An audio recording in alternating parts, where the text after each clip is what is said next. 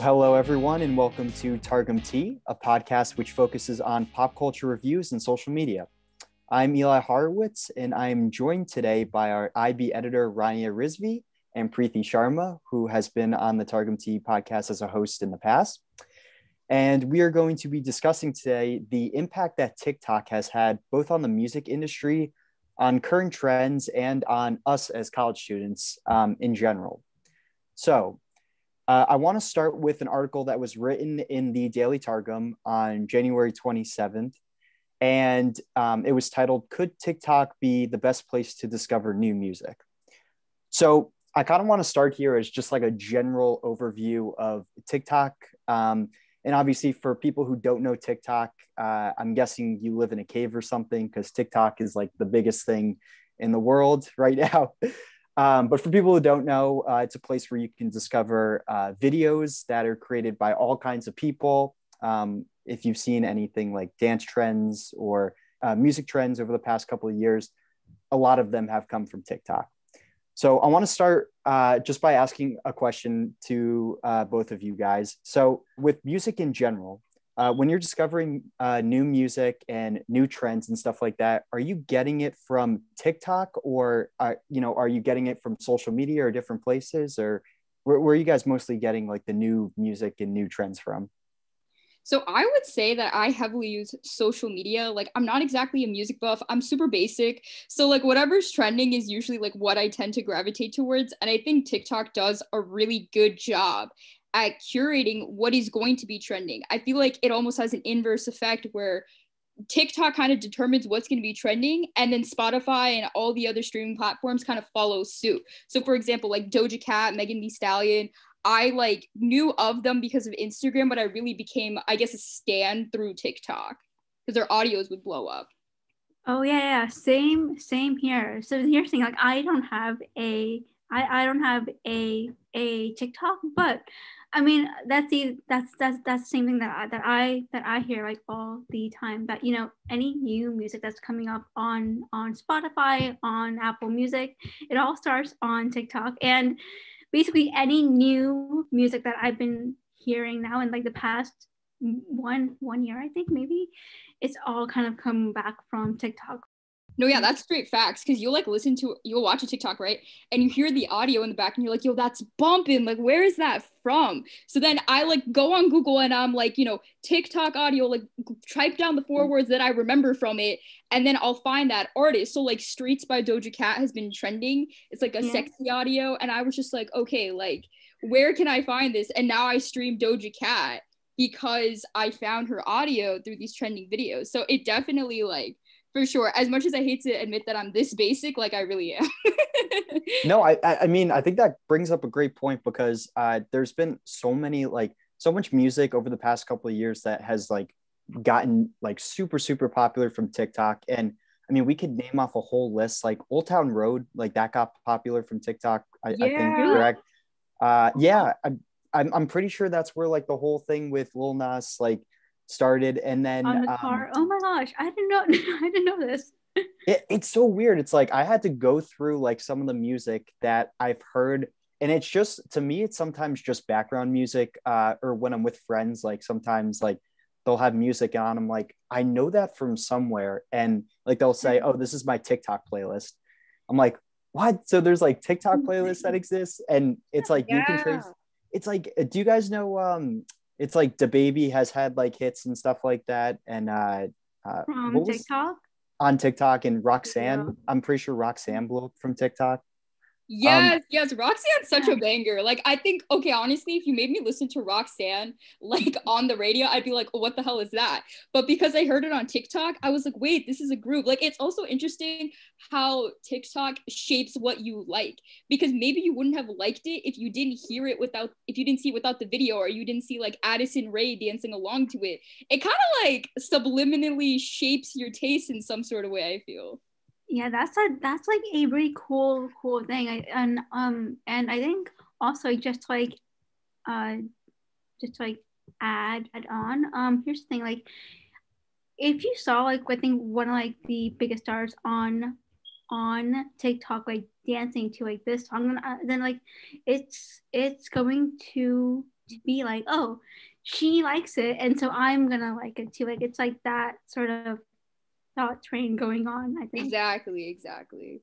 That's a great point, Preeti. And I think that's sort of a testament to what how content creators are using TikTok right now.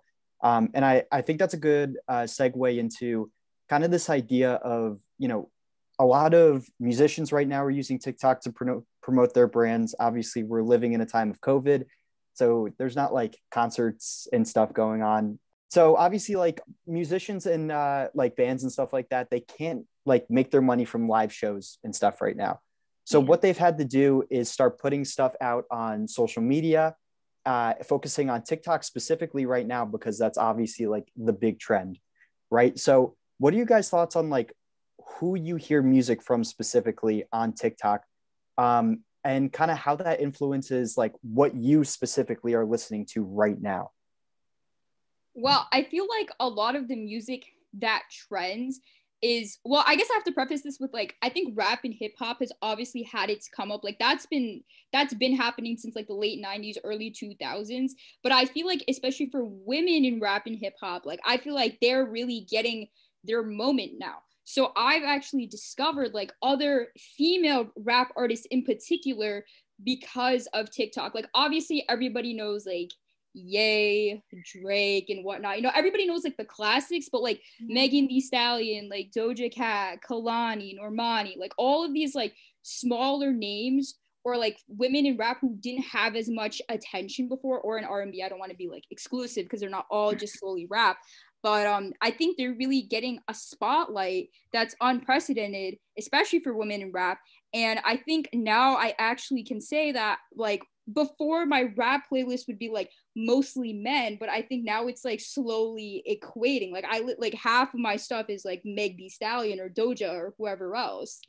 Yo, yeah, same here. Like, so many people have blown up in the past year just because of putting their songs out onto TikTok, and I think like that's one of the biggest things. Like, I've been listening to a bunch of I won't think I'm not now, but like maybe like last year I listened to Say so many times because of TikTok. Like that was like my number one song on Spotify in like the end of 2020. So like I think it just goes to show like the like all of the songs that are coming up onto TikTok, they've like blown up into such a huge scale that like number one on Billboard, that's something that like it just never like crossed my mind like that could ever happen, you know, from a small app to like number one. Like what?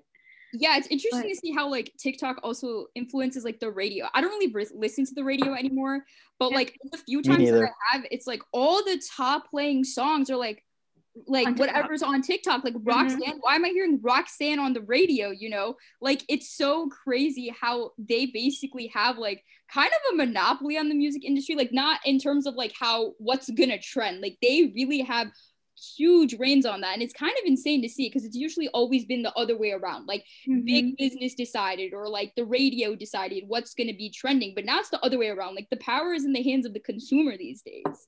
Oh, that's such a great point because so I grew up in a time when like I would listen to the radio in my mom and dad's car and like whatever came on like 92.3, like that would be like that was like a big hit. That yeah, like 92.3 and I think it was 100.3. Those were like the two 103.5 KTU. Did you listen to that? I think that yeah, I can't remember specifically, but it's like those would be the two stations where like you would get like the poppy hits that would come on, and not just pop. I mean like R&B, like rock. It kind of depended on what was popular at the time. But it's so interesting because like in the past it's been radio, like you've said, but now it's really like, what are you discovering on social media? What are you discovering on TikTok? And then how does that affect us as college students too? Because we're kind of like in that demographic that TikTok is really trying to target. Like I would say like us and like teenagers, especially right now, like those are the people that content creators and musicians are kind of trying to target. So like what is it do you think about TikTok in general that like drives that, like when people hear a song, they're like, oh my God, that's stuck in my head. Like I think you mentioned like it could be part of like because it's you see a video alongside that music and then it's like it pops up everywhere and then you're like I like that song. Yeah. It's the freaking algorithm. Oh my God. The algorithm is like, it controls everything these days. Like the thing is that even if you don't particularly like an audio, if you keep getting exposure to it because it's trending, it almost subliminally makes you like the audio. So like there was this audio that like it really pisses my sister off. Like there was like this trend of calling like mispronouncing like Leonardo da Vinci's name, like to say like Da Vinci, like it became an audio and it would piss my sister off. Like she'd be like, this is so annoying, this is dumb, I cannot believe this is trending. But guess what she would say to me every other hour? Da Vinci. Like it just sticks in your brain and like you can't help but like want to repeat it. Like they have really unlocked psychology. I don't know what they got going on in their labs or whatnot, but they really know how to make something stick.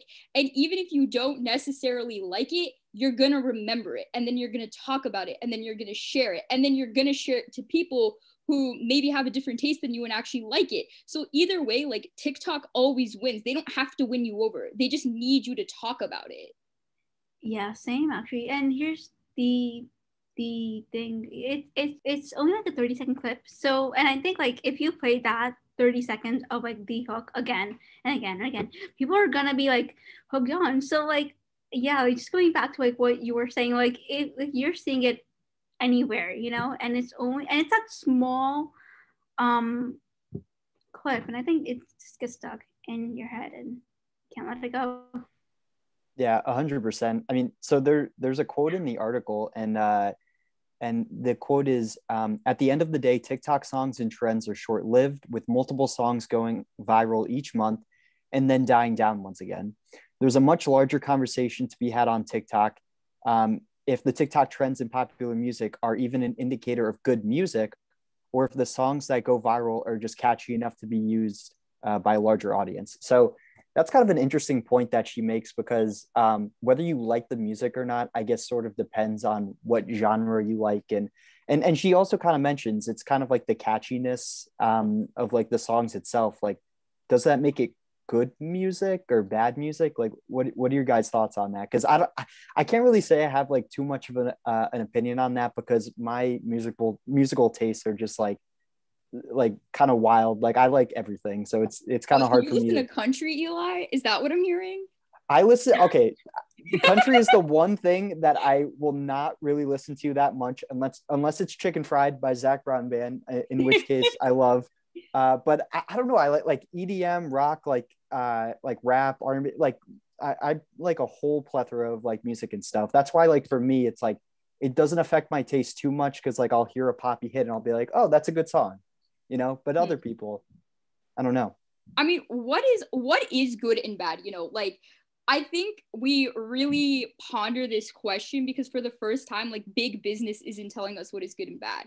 And we're not used to that. We're not used to having like this much power over trends or like what is popular in the market. So good and bad, I don't really feel like is relative, because it's good if you like it. It's always going to be subjective, you know, like it really depends on the time and the era, and like, well, we're in a time of like pop music and rap music and stuff like that. So I think a majority of people would agree that like the trending pop and rap songs are good.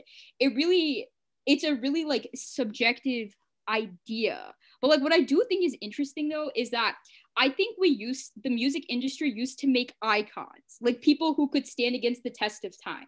But now we just make celebrities, like people who are just popular for like X amount of time and then they'll fade away. So I think that's an interesting idea. Like artists these days, like even if they are considered good, they don't have the same permanence.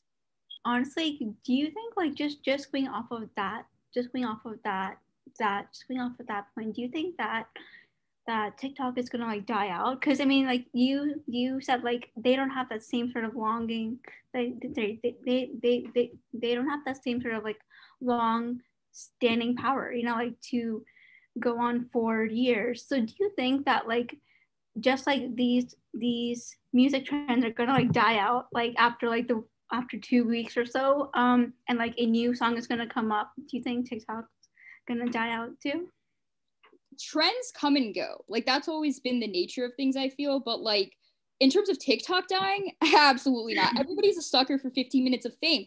That's why it works, because everybody wants to be famous, even a little bit. They want to have like clout. They want to have like 10 seconds in the spotlight, because before that was a really exclusive experience. Like you had to be a significant person within an industry to experience that.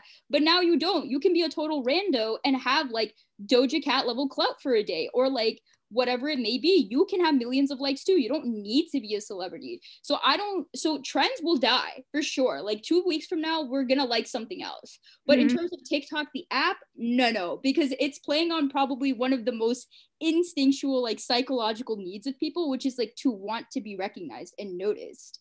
Yeah. But here's the thing, like wine died out, you know what I mean? And wine got out people like Shawn Mendes, like, and it died like 3-4 years ago. Not sure exactly when. To me, this is such an interesting question because we kind of talk about trends and we always talk about it in relation to like social media, because social media obviously like it dictates trends now.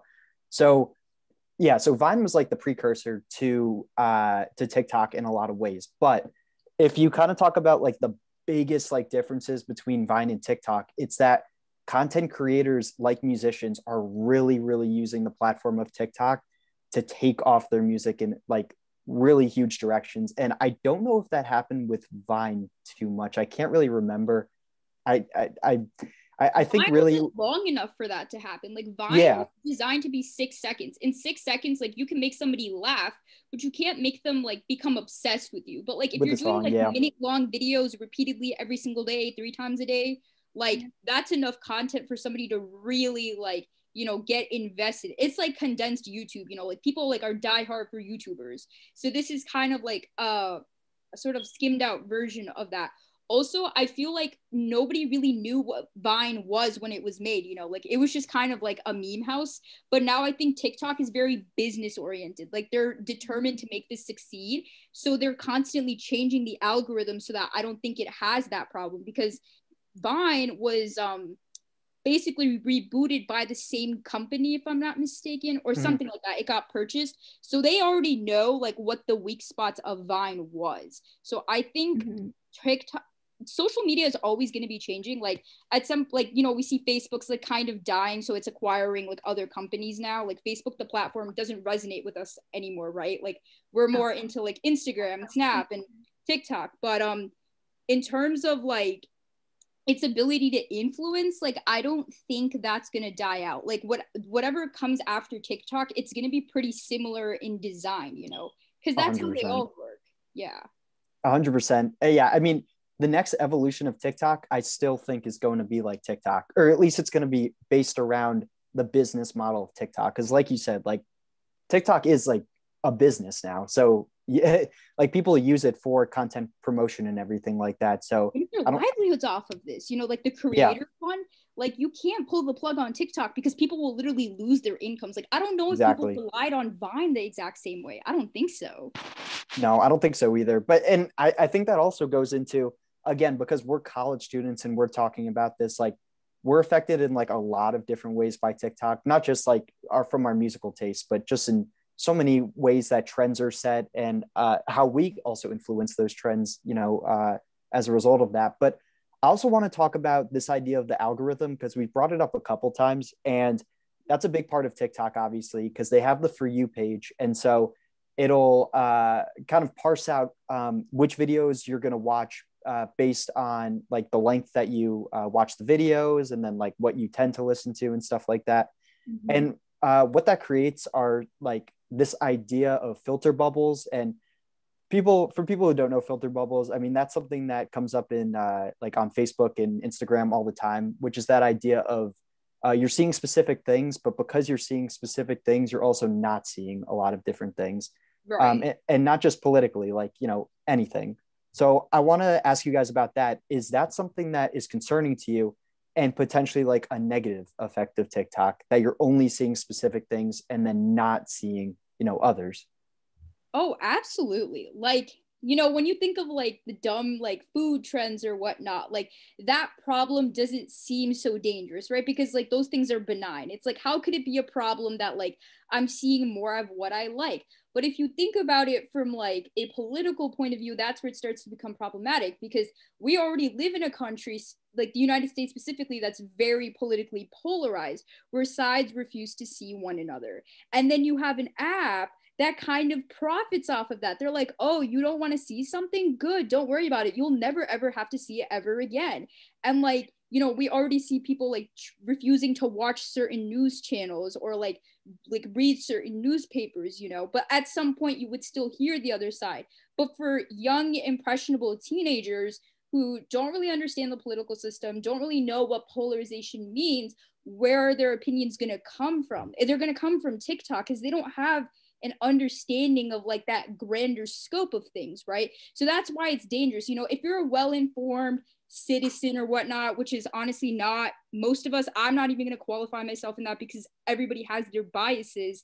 You know, maybe you can resist this a little bit more. But for the young kids who are on there, who don't have set political opinions, who don't, you know, understand a party system or whatnot, because like, you know, keep in mind, like there's a lot of children on this app. You know, teenagers and adults aren't the ones who run this, it's the children, you know, the Charlie D'Amelio stands, like the 13-year-olds who are on this, and they're just going to soak up whatever it is that their creators promote. So Charlie D'Amelio, whether or not she supports Black Lives Matter, it doesn't matter. She has it in her bio, so I'm gonna put it in my bio, and that's gonna make maybe this kid like more left leaning in the future. But for some other kid who didn't get to see Charlie D'Amelio on their For You page, and they might see somebody else, that might change what they believe in, and that's scary, because their opinions aren't coming from an understanding of what they're believing in. They're just going with whatever seems appealing to them. Like, how is it sold best to me? That's what I'm going to follow. And that's freaking scary, because as we know, like big business never really, they don't really care about your best interest. They just want to sell. So yeah, no, it's freaky. I don't like it. And I also noticed that like it does affect me and my friends, because like we'll shape our points of views depending on what we hear the most on TikTok. So I'm on like left-leaning TikTok, so I have a lot of progressives on my page. And then there'll be a couple like diehard Trump fans in the comments who are like, how did this end up on my page? Like, why am I seeing this? And conversely, I'll like get a military talk, and then there's a bunch of progressives in the bottom who are like, why is this on my page? Like, I didn't sign up for this content. Like, it really creates a deep abhorrence for anything that isn't what you want to see, which is freaky, because that's not the real world. That's a very good point. I'm glad that I'm not on TikTok anymore. This is just like you and Eli are pure. You haven't been like indoctrinated. I don't have to suffer through like that bubble thing, but yeah, yeah.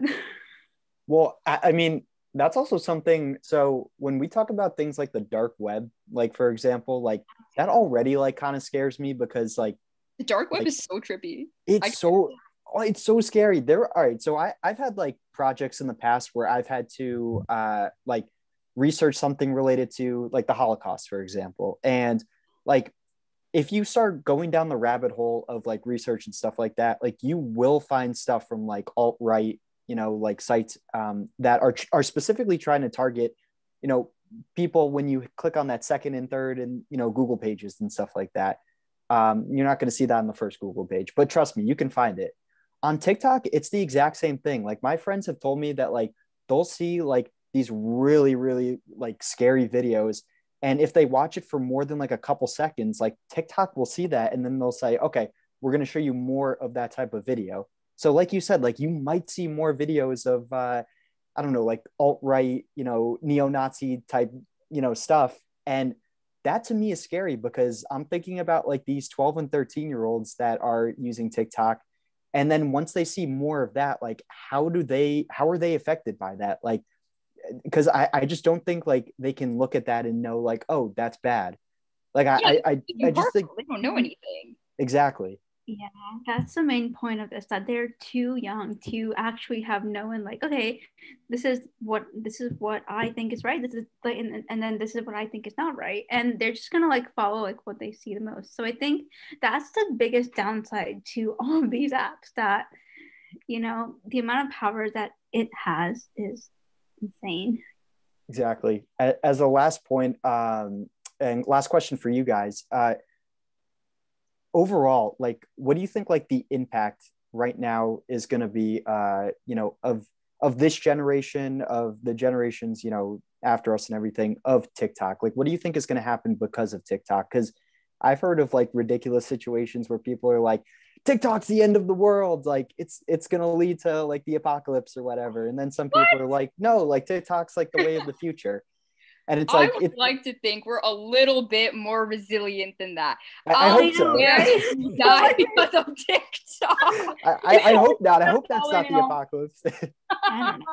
Yeah. So like here's the thing, like I think like this is always gonna be like a part of, you know, like us, like from now on, like anything like anything like TikTok or like anything like that, that's just gonna be like a part of like us. And I think we're gonna have to like live with that. But I think maybe like 35 years like down the line, we're gonna find out that okay, there's something better than this. And so I think it's gonna get worse and worse and worse, but it's not gonna go into like in, you know, a huge like big deal. But I think it's never gonna stop. And yeah.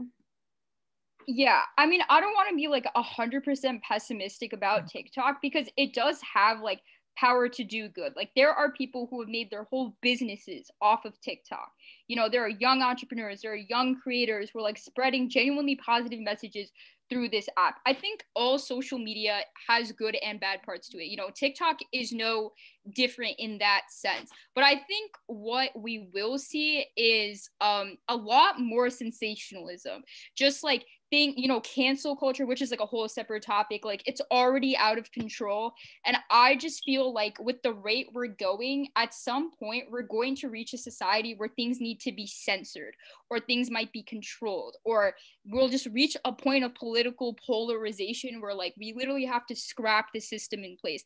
I don't think TikTok itself is necessarily the revolution, but I think that it's bringing forth issues in our society to the forefront, like right in front of our faces.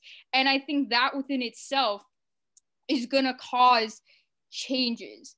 I don't think any of us can accurately predict what's going to happen. I don't know what they're going to do with the algorithm. It honestly depends, because the thing about technology is that it constantly changes, right? So you never know like what update they're going to come out with that potentially does something crazy. Like who knows, man? Like who knows what type of technology they have? They might start brain scanning us. Like I don't know, Oh but gosh, that's some Black Mirror shit right there. Right? Black Mirror is real life, but that's a separate story. But what I can promise you is that TikTok is going to be a platform to be influential. And whether that's a good or bad thing, only time will tell. Because if it falls into the hands of the wrong person who's really charismatic, that can be very troublesome. Yeah, no, I agree. And I like this discussion, how we went from could TikTok be the best place to discover new music to like literal doom and existential, as it should be. That's how Targum Tea should roll. Yeah, 100%. And that's all for today. Join us next time on Targum Tea for more reviews, and make sure to follow the Daily Targum on our Twitter, Instagram, Facebook, and YouTube for more content.